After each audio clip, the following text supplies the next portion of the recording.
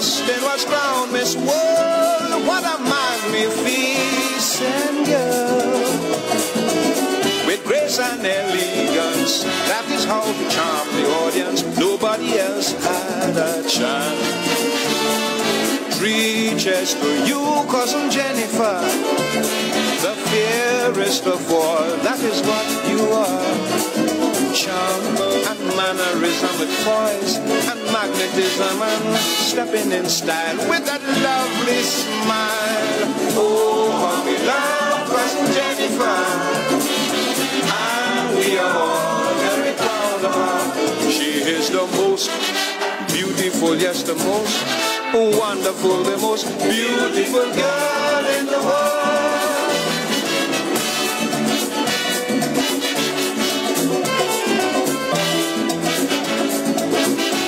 Tell me now.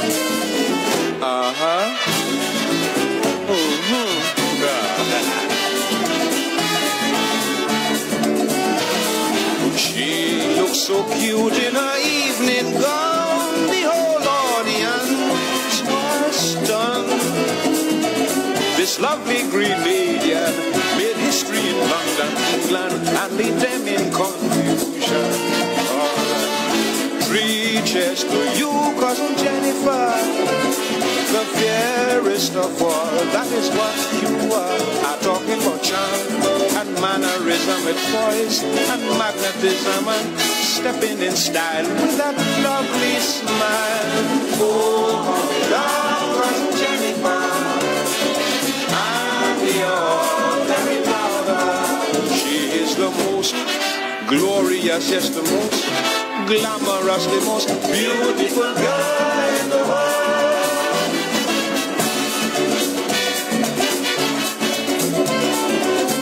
All right, do you think? All right. Oh, oh.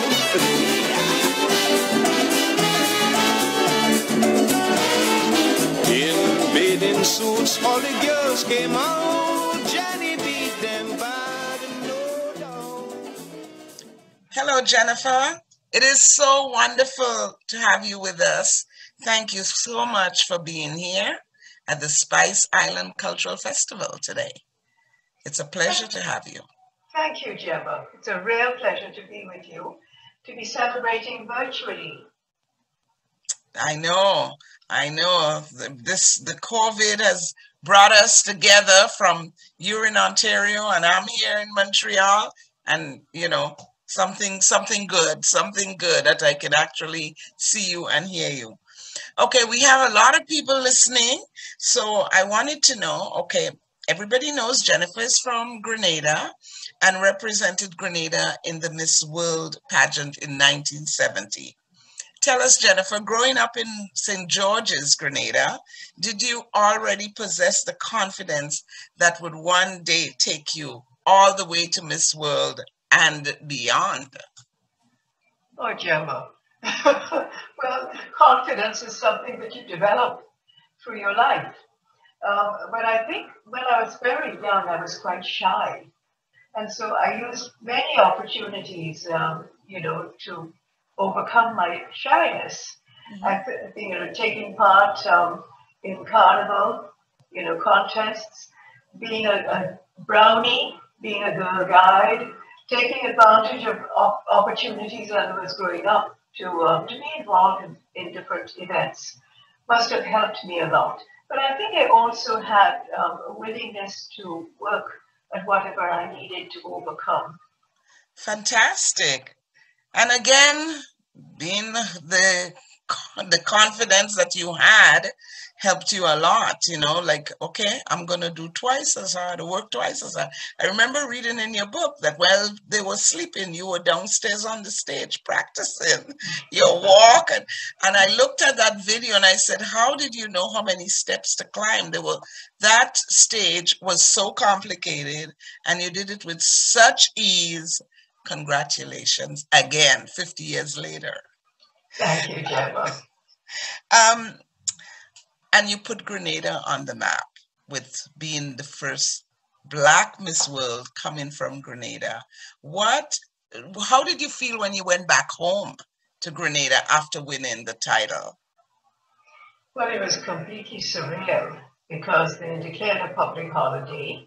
The children lined the streets and they were flying the Grenadian flag.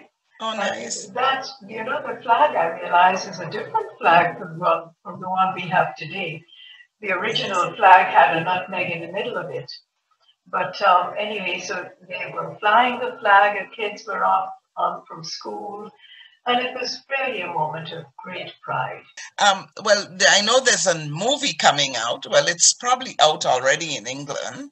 It's called Misbehavior, and that is the story of your life. How did they select you to do this, to make this story 50 years later about Miss World 1970? Well, Gemma, first of all, I have to explain to everybody, it was not me misbehaving, you know. I was waiting to hear the misbehavior part. No, it was not me. It was the women's liberation movement. Yes. So in 1970, the women's movement in England got together and they protested. They decided that because the Miss World contest was the most seen event on television in the world, that they would make their protests better known, and they themselves better known if they infiltrated the contest. So they did that. Mm-hmm. And they threw flower bombs and firecrackers and made all sorts of noise and got into trouble and stopped the show, stopped the Miss World contest. So that was the misbehavior that the movie points to. Well, but thanks for clearing that up. I didn't think that you were the one misbehaving. Well, I just wanted to know, like, Gugu Mbatha Raw, she is a fabulous, and she actually looked like you when you were 22. So did you think that she did a great job in portraying you in the movie, Miss World? Oh, yes. I love Gugu. I love her too. I think Gugu is the most wonderful young actress.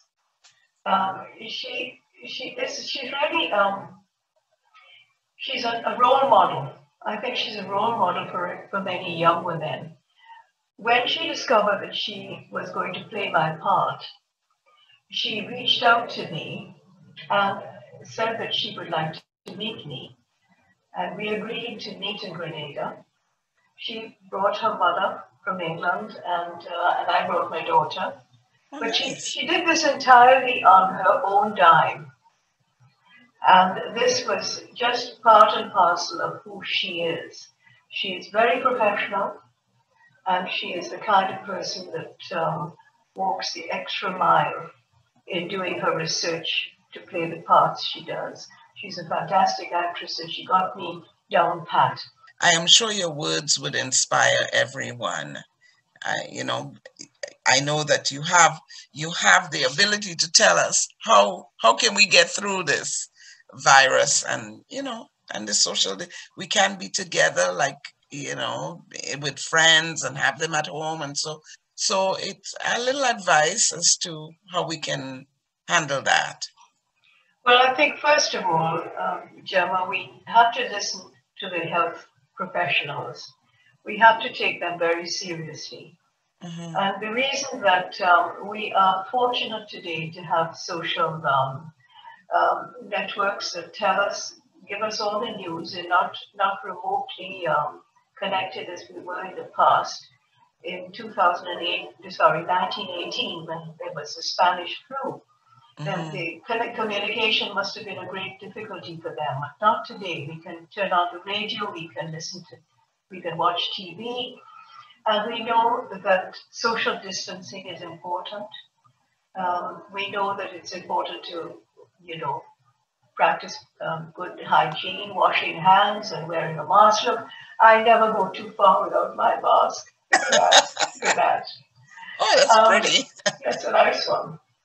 But as far as the mental health part of it is concerned, you must have heard, many people have heard of mindfulness. And mindfulness is something that tells us that we need to focus on the here and now. and not so much on the future. I know it's hard to do, but it is a practice that is important to us, particularly now, so that it helps us to practice the idea of short-term pain for long-term gain. Well, thank you very much. Thank you for this great advice also. Thank you for being with us here today. But before we go, we have the questions, and 6 people sent in video questions for you. So I will like now if we can show the question from Ann Alves, your friend in Toronto. Yes. She has the first question. Hello, Jennifer. This is Anne. I am in the process of reading your book. It gives an in-depth account of your life, very captivating, makes a very relaxing read. My question is, what prompted you to write your memoir? Thank you. Well, what prompted me to write my memoir? Well, I was doing some downsizing a couple of years ago, and I found my diary, my Miss World diary. I had been writing in it on a daily basis through that whole experience for the whole year. So it was fantastic details, and I would never ever have remembered if I had not kept a diary. But the other reason is that I knew that the movie was being made because I had spoken with the film producers since 2010. And it was a question of them doing their research and writing the script and getting the funding.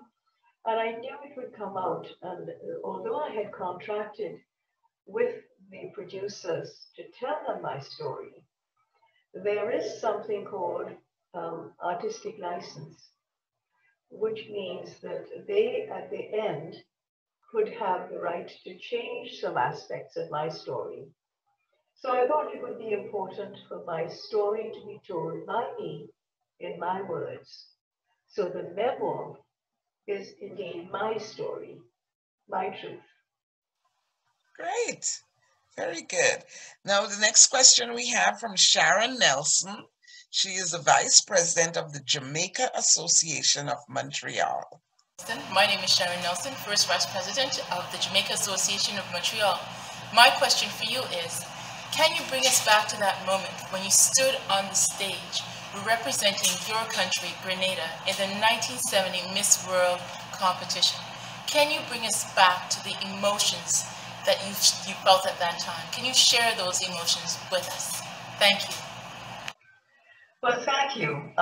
Secondly, remembering the night that I won was it was completely surreal, because although you want to win and you hope that your best effort is good enough, at the end of the day, it's other people making the decision. And so it was a very, very unique, it was a wonderful experience. Honestly, at first I was dumbstruck, I think, for a short while. And then I was determined not to cry, because I had seen so many previous beauty queens crying and having the crown fall and so on. And this place was tremendous. The crown was heavy, and all I could do and think about then was, this is a moment of pride, and I must put my best foot forward again. So I didn't cry, but I was very pleased. I was very honored and surprised.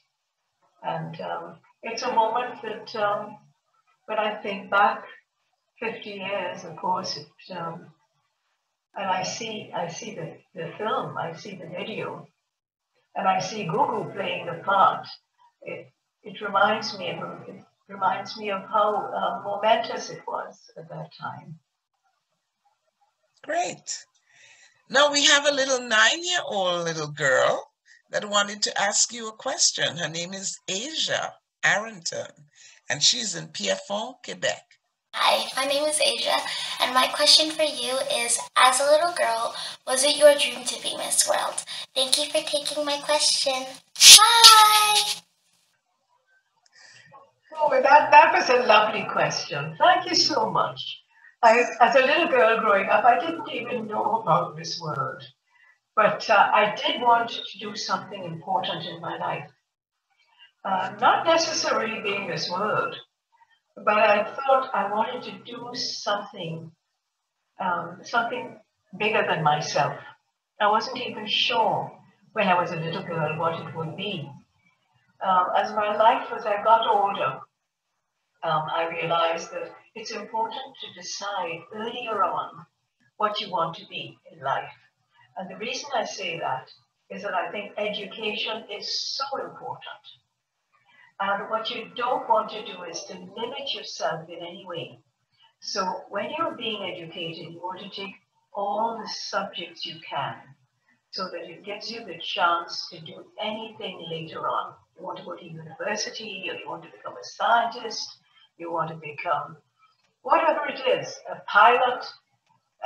You need to have certain subjects to enable you to do those things. So I think it's important to take advantage of your education and to find out and to start to think at an early age what you might want to do. Great. That was from Asia. And now our next one, we come here, right here in Montreal, to Yvonne Corian, a fellow Grenadian. Good day, Ms. Jennifer Hosten. My name is Nellis Yvonne Corian, originated from St. Andrews, Grenada, residing in Montreal, Quebec, Canada. I have a two-part question for you.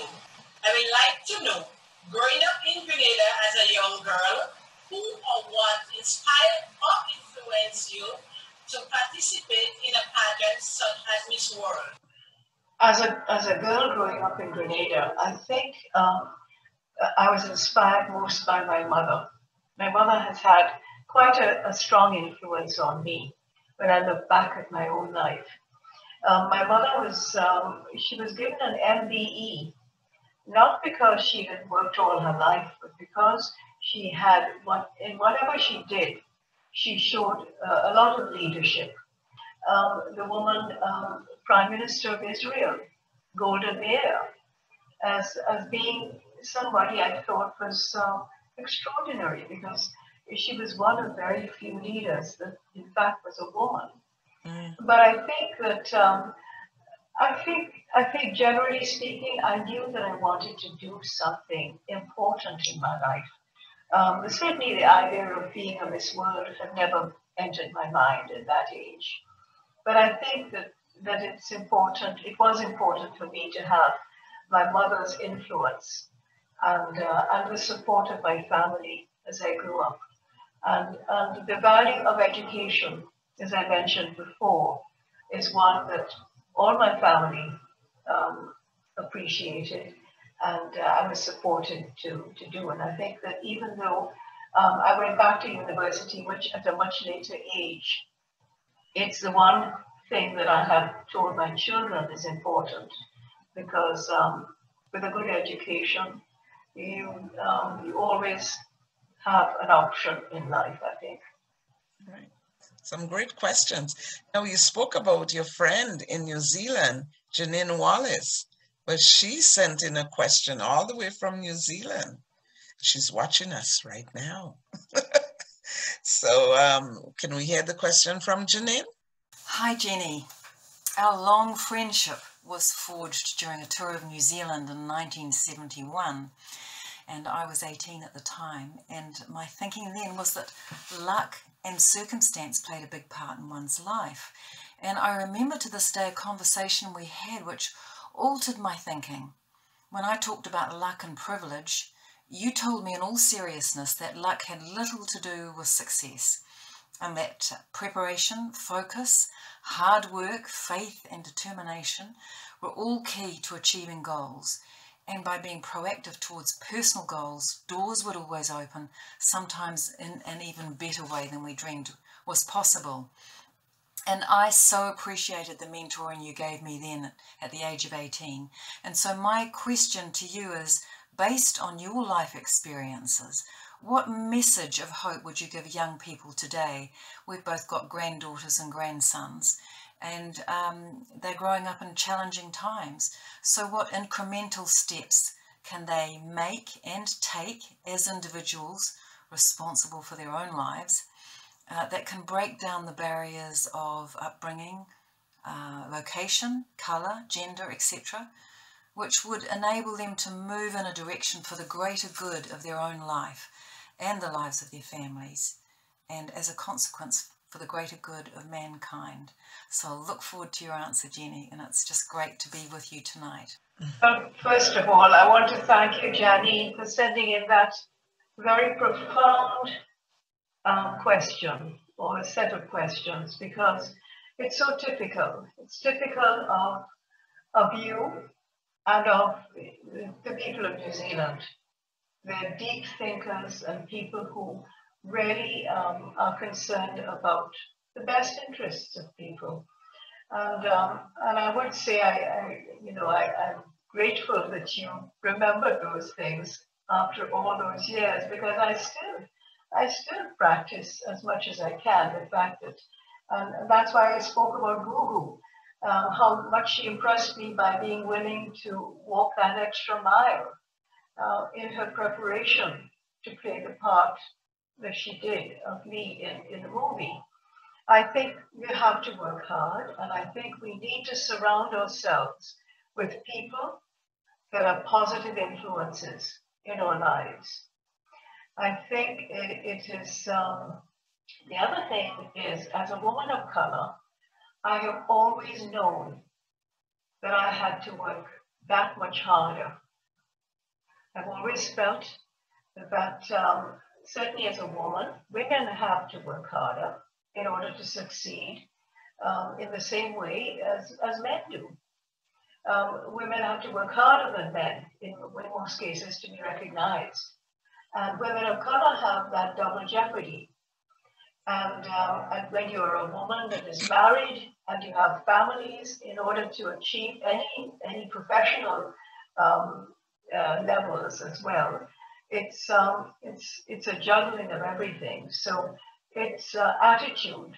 I think one's attitude is very important, because if we have an attitude of wanting to learn and to improve ourselves, we will not take things always too personally.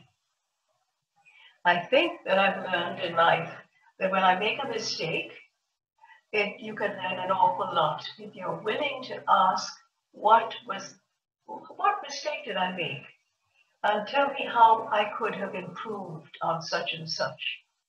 I think when I talk to young people, I say today, to try to find a mentor, someone that you admire, that you can approach to be a mentor for you.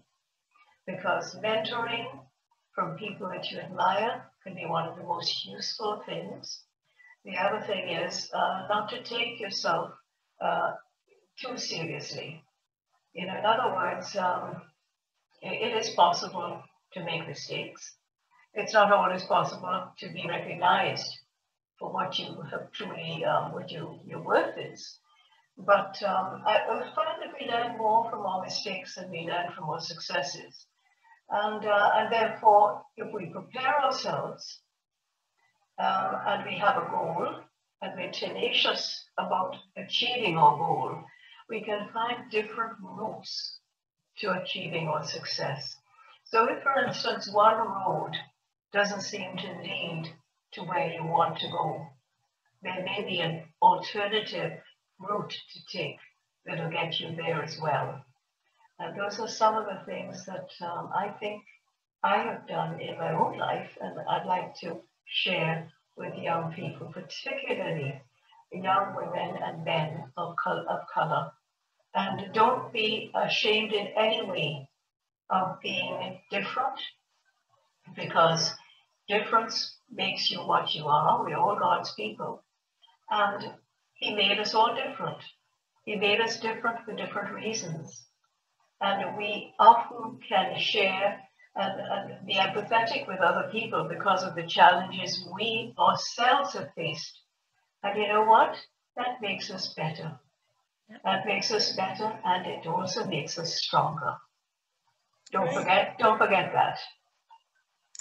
Great advice, great advice. And our last question is coming from Janice Ann Ferry in Chateauguay, Quebec.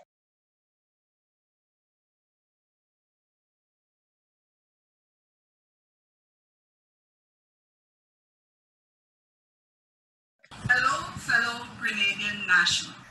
My name is Anne Janice Farry from the parish of St. Andrews, currently residing in Canada. I am employed as an administrative officer at McGill University. Mrs. Jennifer Hosten, thank you for your stellar achievement in winning the crown in the 1970 Miss World contest and becoming the first Black person ever to win such a coveted title. Your winning placed our island nation, Grenada, on the world's center stage. For this, we are eternally grateful. For too long, we continue to struggle for our rightful place in this world. Regardless of some of our gains, there is much more to be accomplished. What do you think can be done at this crucial juncture to best move the pendulum forward towards achieving that which should have been our birthright, to be treated fairly? So that's a really profound question. And I only hope that my answer will, but I tell you what, I'm just answering you from my heart on this one, because that's all I can do. All I can say is that 50 years ago, my win stood out because I was the first woman of color to win this world. The first woman of color that people recognized was a woman of color, and I was proud of it. And it's hard to imagine. And also the girl who came second, Miss Africa South, Pearl Jansen. She was also a woman of color, and she, in her own right, 50 years ago, had done a great deal to show South Africa, which was then a country that was suffering under apartheid, that to show them that what she could do. So opportunity is really important. Having the opportunity to be seen, to represent people in the first place is something important. But it obviously is not everything. You know, you see that 50 years after the fact, people of color around the world are still struggling, as you just said. So the question is, what more can we do? Well, it's really important that we keep fighting, and that the struggle goes on, and hopefully we bring more people along with us. But hopefully in 2020, you'll see some of the more substantive changes. It's encouraging to see right now, but it's still sad to think that after all these years, we're still struggling. And I think the struggle will continue. So we all can do our bit in whatever way we can. We can speak up, we can be counted, as we're doing. We're talking about it and letting people know what it is like to be a person of color, and also to be proud of who you are. Because if it doesn't start with you, where would it start? So let's start by being proud of who we are and being unafraid to speak up and to show people what in fact we are capable of doing. And hopefully all of that will make a difference. Fantastic. Wonderful questions and great answers. Thank you so much, Jennifer. We are delighted that you can be with us today. This was so enlightening. I thoroughly enjoyed this interview. We hope everybody out there looking at this festival will enjoy it. We want to encourage everybody to get that book, Miss World 1970, How I Entered a Pageant and wound up and Mongdok making history. My publisher told me that I should always have it when I'm having an interview. So I'm just doing what he's asked me to do. That's very, very good. You got a good publisher. And if you guys would want a copy of the book, and Jennifer is going to autograph it for you if you buy it at the festival time, you can drop us a line at spiceislandaymontreal@gmail.com, and then we'll make sure you get the book. Jennifer, can you tell us the price of the book? I am not positive because it comes in different forms, because you can get a Kindle, you can get and it's a hardcover as well. So It's got pictures and everything. I'm not sure. It all depends on where you are. But that's true. But Gemma, hopefully you can follow up with anybody on that, right? Yes. Because it's not coming from me. You can get it from Amazon as well. But if you get it from Gemma, you can get it signed. So Gemma can organize that.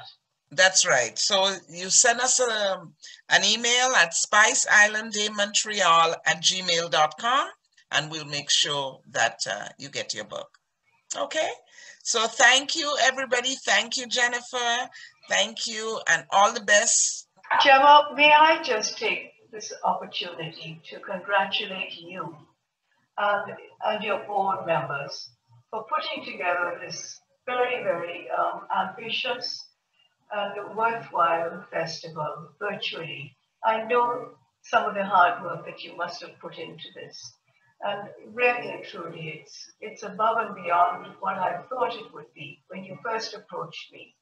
I congratulate you and wish you great success. And thank you all for taking the time to pose those questions and saying how much of an honor it is to be involved. Thank you. Thank you. Thank you very much. And continue, everyone, to enjoy the rest of the festival. We've got lots in store, so don't go away. Thank you.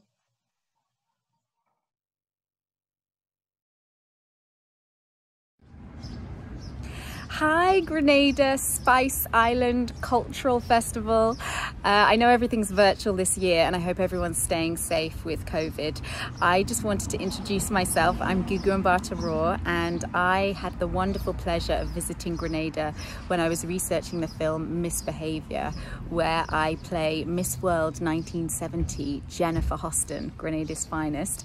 And I just wanted to wish you a wonderful time. I'm sorry you don't have smell-o-vision that you can smell all the spices virtually, but I hope that there will be many other wonderful ways to experience the culture online.